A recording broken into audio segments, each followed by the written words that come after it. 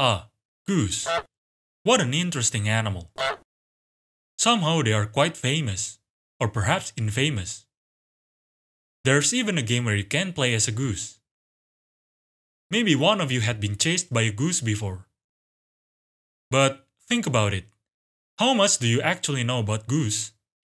Or do we even know much at all? And so, let me raise the question. What exactly is domestic goose? Goose in general is actually a large group of animals. The true geese are categorized in the genus Anser. The word goose refers to both sexes, mostly for the adults. The young ones are called goslings.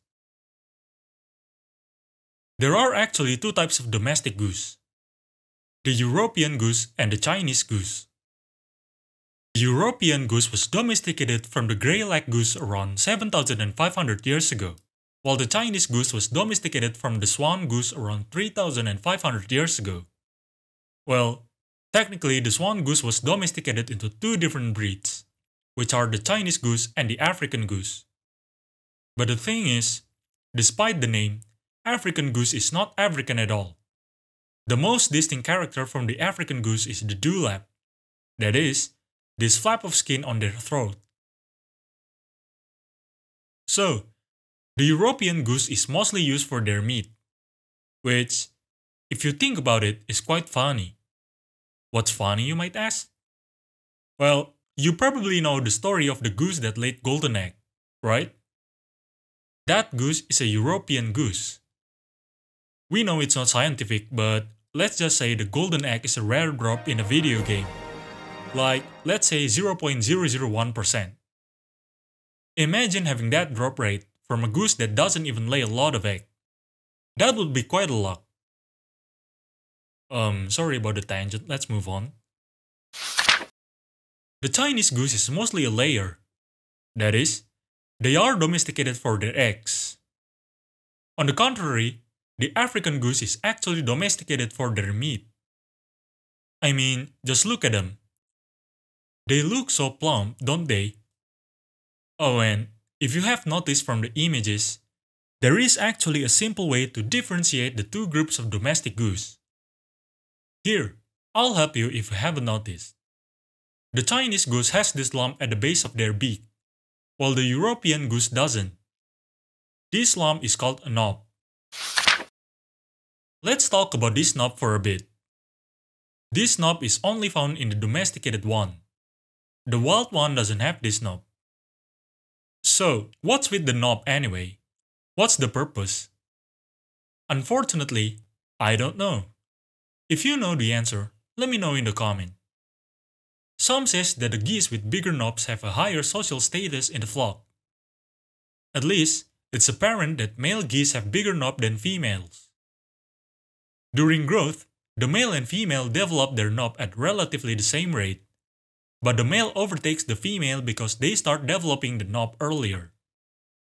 This knob is not just a lump of meat. In fact, it doesn't have much meat at all. It's mostly a thickened skin. The bone located in the knob is also protruding. So, the knob consists of mostly bone and skin tissues. There are only a few numbers of goose breeds. Well, relative to the other farm animals, that is. Even though white feathers are the most common image when people think of goose, there are actually various breeds with variety of colors. Some are even arguably nice looking. Some breeds are mostly for ornamental purpose, like the Sebastopol. Some are used as a weeder. By that I mean to eradicate specific weeds, because geese are picky eaters. Alright, so I actually plan to end the topic here, but during my research for this video, while I was reading the breed chart from the Livestock Conservancy, I stumbled upon this. And I was like, wait, what? I mean, yes, I know that sometimes geese are very aggressive and annoying, but I didn't think anyone would use them as a guard dog. And so, I delved deeper into it. I found this book called Keeping Geese, Breeds and Management by Chris Aston. In the book, there is a section called Guard Geese.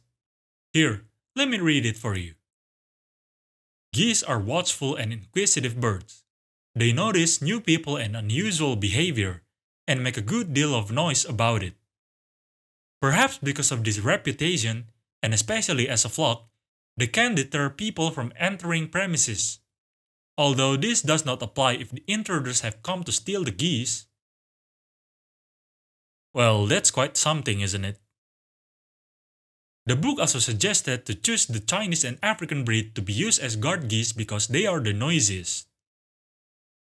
Apparently, during the Battle of Alia in 387 BC, when the Gauls are infiltrating the capital, it failed because a goose noticed them and alerted the Roman consul.